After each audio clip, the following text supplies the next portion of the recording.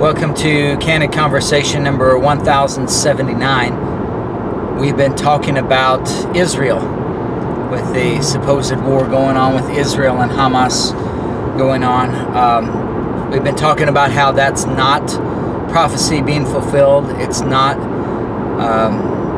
God doing anything there, because God is not operating in that way today. And so today I want to talk about the two different programs, the main two different programs in the Word of God: prophecy versus mystery. When God started the nation of Israel with Abram in Genesis chapter 12, He started it with a bunch of promises. He says, I'm going to make of you a great nation. I'm going to bless the nations of the world in you. Curse those who curse you, bless those who bless you. I'm going to give you the land. And in Genesis 15, at the end of the chapter, He gives the boundaries of the land. He puts them under a fleshly covenant under Moses. And then there's all these promises because Israel is in unbelief. So then God says, okay, well, I'll give you, if you turn to me, then, and He gives them basically a timeline of what will happen. They turn away from Him. They don't serve Him. So then they have to go through the times of the Gentiles starting with the Babylonian captivity.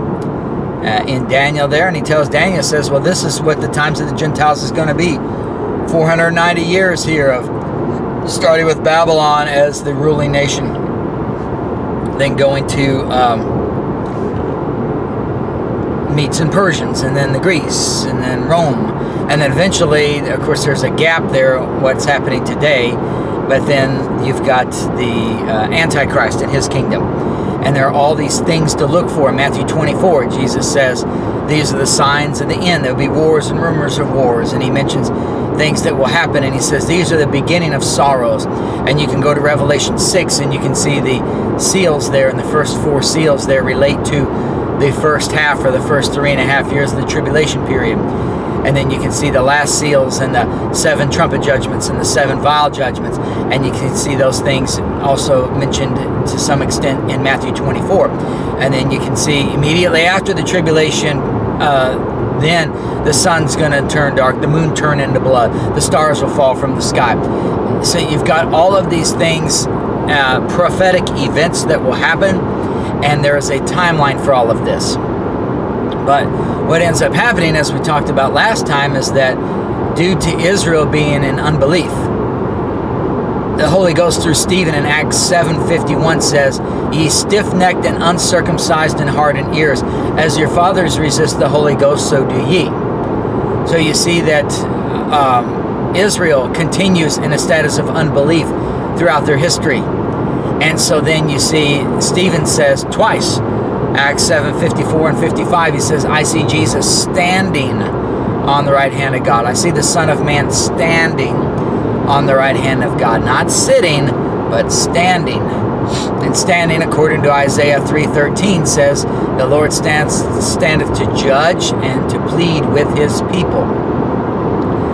James 5, the judge stands before the door. So you've got God bringing judgment upon Israel, setting them aside as a nation. There declare, lo am I, Hosea 1:9. And last time I said Hosea 1:10, but I looked it up, it's Hosea 1:9. There declare, lo am I, that you are not my people, and I am not your God. And that's what's going on today. And so today you've got something where God starts something new with Paul. We talked about how last time Revelation 5 says that Israel is going to be kings and priests upon the earth. Psalm 48 says that Mount Zion, beautiful for situation, the joy of the whole earth, is Mount Zion on the sides of the north, the city of the great king. The kingdom for Israel is on the earth, because all nations are blessed. All the families of the earth are blessed in Israel by blessing Israel. And then they're cursed if they curse Israel. And then they get to rule, they get to be in Jesus' kingdom on the earth, God's kingdom on the earth. But then when you get to Paul says in Philippians 3:20 that our conversation is in heaven. He says in Ephesians 1:3, you are blessed with all spiritual blessings in heavenly places. He says in Ephesians 2:5 and 6 that we are seated together with Christ in heavenly places. He says in Colossians 3:3, to set your affection on, Colossians 3:2, he says, set your affection on things above, not on things of the earth. Why? For ye are dead, and your life is hid with Christ in God. And that Christ is our life. So you have all these indications in Paul's epistles that he's talking about heavenly things. When you look in what Peter said in Acts 3:19 through 21, he said, repent and be converted that your sins may be blotted out when the times of refreshing shall come from the presence of God, and he shall send Jesus Christ. And it says that in verse 21 that these things that Peter is talking about have been talked about by God's holy prophets since the world began. But in Romans 16:25, Paul says that he is preaching the revelation of he's preaching Jesus Christ. That he may be established by the preaching of Jesus Christ according to the revelation of the mystery which was kept secret since the world began, but now is made manifest. So in Acts 3:21, Peter says what he is preaching is something that has been preached by the mouth of all God's holy prophets since the world began. And in Romans 16:25, Paul says that he is preaching Jesus Christ according to the revelation of the mystery which is kept secret since the world began. 3 times in Paul's epistles, Romans 2, Romans 16, and 2 Timothy 2, Paul says, this is my gospel that I am preaching. It's a gospel committed unto him. He says in Galatians 1, 11 and 12, that the gospel that he preaches is not received, he did not receive it of man, neither was he taught it, but by revelation of Jesus Christ. So he is preaching the revelation of Jesus Christ according to the gospel from Jesus Christ according to the revelation of the mystery. He says in 1 Corinthians 9, he says, a dispensation of the gospel is committed unto me. Ephesians 3:1, he talks about the dispensation of grace. He says that it was kept secret since the world began. He says that in Ephesians 3:9, he said it was hid in God. And so you got all these indications here. Colossians 1:25, he says he is preaching the mystery to fulfill the word of God. These things were kept secret, but Ephesians 1:8 says that God hath abounded toward us now in all wisdom and prudence. So you got all these indications from Paul's epistles that what he is preaching is a different message than what Peter preached. Because of this different message, they had the Jerusalem Council in Acts chapter 15. And from there it was determined, according to Galatians 2, that Peter would preach that the gospel of the circumcision was committed unto Peter, and the gospel of the uncircumcision was committed unto Paul. And so Peter and them would continue to go to the circumcision, which is where Jesus Christ called them to, and that Paul would go to the uncircumcision, or the heathen, or unbelievers. And when you see when Paul talks about things, you don't see anything in Romans through Philemon about events that is going to take place. Now he does mention Day of the Lord in 2 Thessalonians and 1 Thessalonians 5, I should say. But when it comes to things that we will be a part of, he does not mention any prophecy being fulfilled.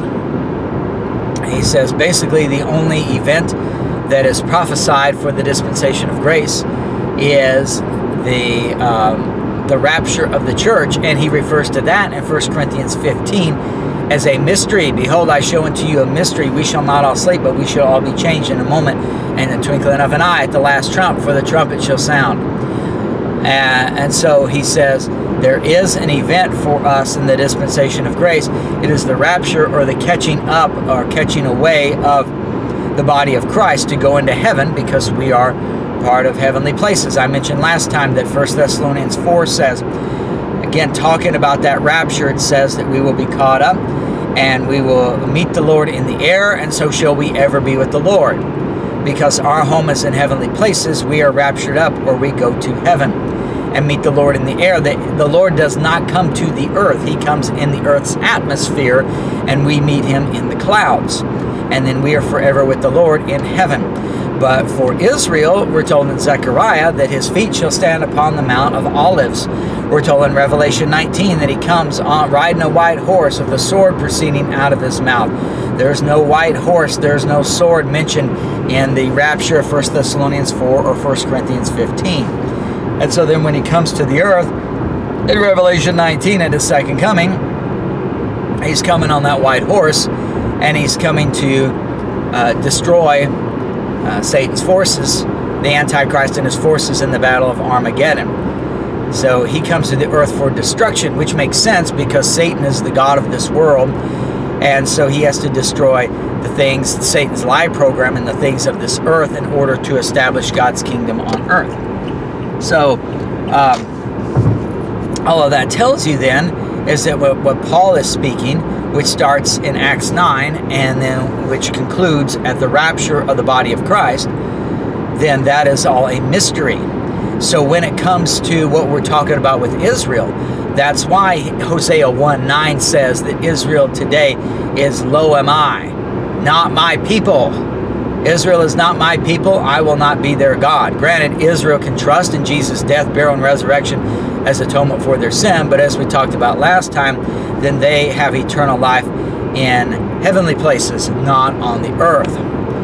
There, you don't have end-time events mentioned by Paul. You have the mystery is the rapture is mentioned of the body of Christ. He does say in 2 Timothy 3 that in the end times of the dispensation of grace, perilous times shall come. But, men be lovers of themselves, boasters, they have a form of godliness, ever learning, never able to come into the knowledge of the truth, deceiving people. But you can see elements of that throughout the last 2,000 years. It's going to get worse toward the end, and it does seem like that's what's going on today. But you don't have specific timelines. With Israel, it is, he told Daniel, 70 weeks or 490 years. And we got the first 49-year period. Then we got another 434 years. And then Messiah is going to be crucified. Then there's going to be a gap, but then there's going to be a 7-year tribulation period. That starts with the Antichrist making a covenant with Israel. And when you read Revelation, for example, you'll see time markers. The two witnesses are there the first half of the tribulation period. The false prophet is there the last half of the tribulation period. The mark of the beast, the image of the beast, last half of the tribulation period. Daily sacrifices and worshiping in the temple, first half of the tribulation period. The 144,000 Jews sealed, Revelation 7, at the end of the first half of the tribulation period. So you got all these time markers, especially when it comes to tribulation, first half, last half. Specific years and dates mentioned, whereas you don't have that in the mystery program today. So what does that mean? It means that prophecy is not being fulfilled today. Now, I do know that once the rapture takes place, then Israel's program will resume and prophecy will be fulfilled. And I know that in that gap in Daniel 9, prophecy program, or Israel's program, was put on hold after the 69th week was completed, because it was after the 69th week that Messiah was cut off or crucified. And then the 70th week begins with the 7-year covenant the nation of Israel makes with the Antichrist. So there are things that happen in that gap. So I know that once the rapture takes place and Israel's program then resumes, it's going to resume in that gap because that's where it left off. And there's things that have to happen in that gap, specifically a lot of the stuff in Daniel 11. But then once those events are done, then there can be the 7-year covenant with the Antichrist, and that 70th week then of Daniel, the tribulation period starts. So while those things are not happening today because we're in a mystery, Paul says, Romans 16:25, preaching to Jesus Christ according to the revelation of the mystery.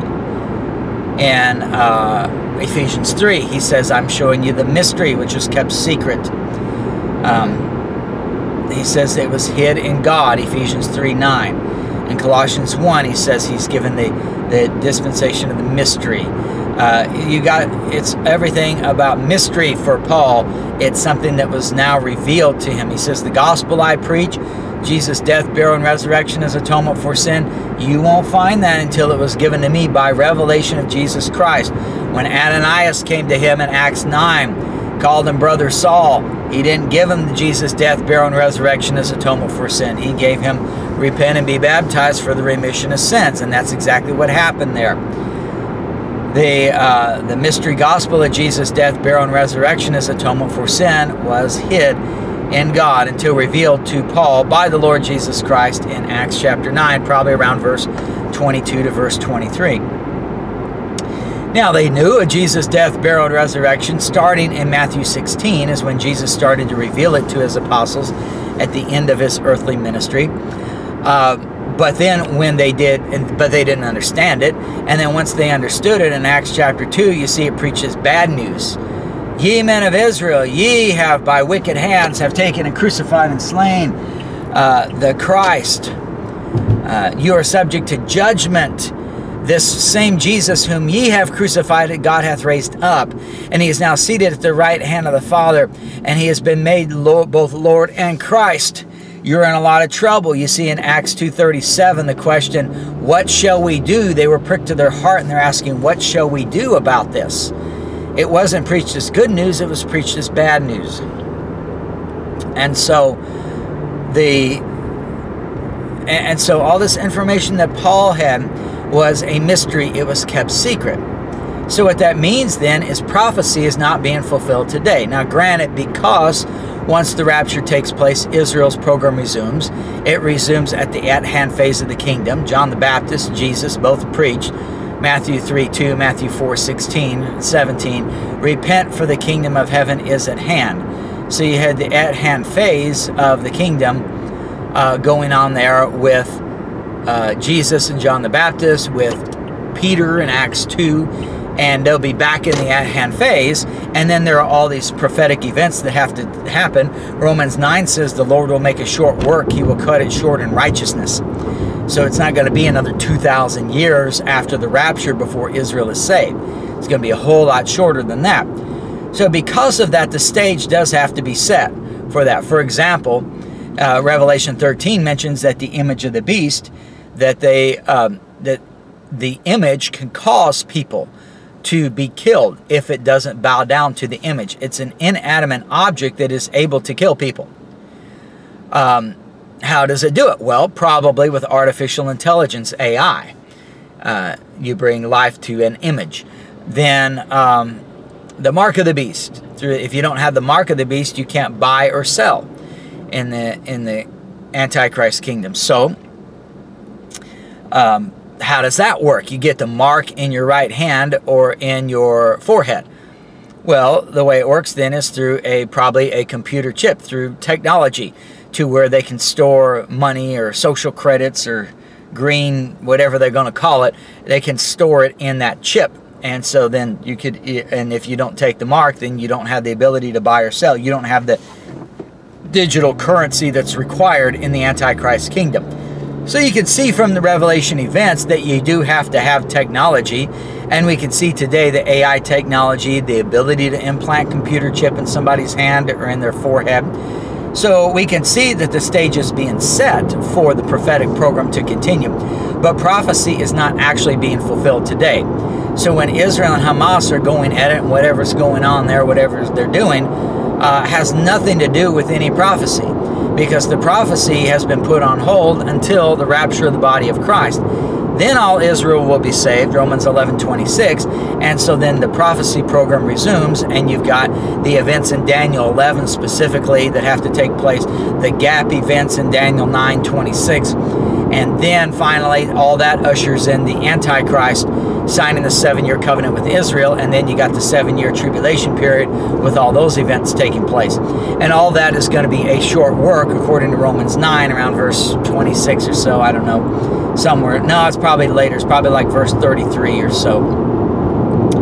So all of that then means that while there is no prophecy being fulfilled today, the stage would have to be set, and it seems like the stage is set already. But actually events, Jesus says, "You shall hear of wars and rumors of wars, but don't be troubled." Matthew 24, false Christ will arise and deceive many. Those things are not happening today. Yes, there are wars and rumors of wars.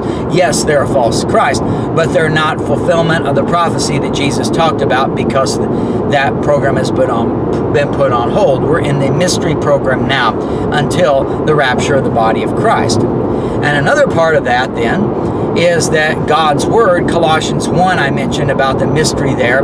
Paul says, "I've been given the mystery to fulfill the Word of God," or to complete it.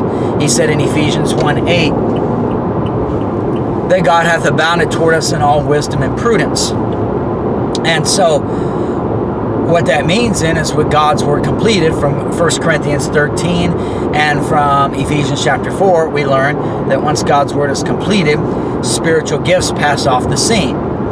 And so then the things about direct revelations from God, visions, dreams that people have, and they say, "God spoke to me in this dream or this vision." You know from Acts 2 that in the last days, your old men shall dream dreams, your young men, or your old men shall see visions, your young men shall dream dreams. I remember exactly, but it was a prophecy of Joel 2 that Peter says this is being fulfilled today in Acts 2. And that is the last days of Israel's program, not the mystery program. And we don't need those visions and dreams today, because God's already completed His Word to us. So we just read and believe God's Word. 1 Corinthians 1, around verse 21, verse 22 says the Jews require a sign, but the Greeks seek after wisdom.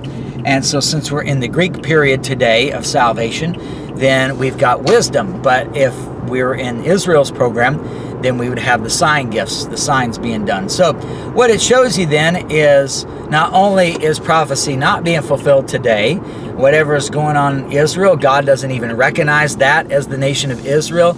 That's something that the God of this world, Satan, instituted through the United Nations, a satanic organization, and starting the nation of Israel, Zionism, to bring in the Antichrist. It's all part of Satan's policy of evil. God won't bring in Israel until Jesus' second coming. He's got to destroy the God of this world and his forces first. So then that also means, since God's Word is completed, there are no visions and revelations from God. You can have visions and revelations, but it's not God speaking to you. So where do they come from? Anyway, God's not doing that today. This is mystery, not prophecy. Thanks for watching.